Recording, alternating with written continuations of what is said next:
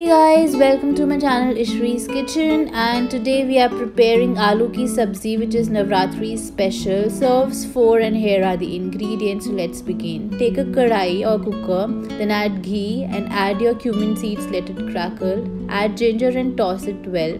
Then add your tomatoes and green chili paste and let it cook for 8 to 10 minutes. After that, add 1 cup of water and cook well. Then we will be adding our spices, senda namak, our dry mango powder, coriander powder, some red chili powder, and mix well the ingredients and let it cook. After that, we will be adding our mashed potatoes and mix it well. Bring a nice boil to it. If required, then add water, as I like my aloo ki sabzi bit thick. And your Navratri special aloo ki sabzi is ready to serve. Enjoy it with puri or chila, and happy Navratre. Do tell me in the comment section how you find this recipe, and forget not to follow us. Thank you.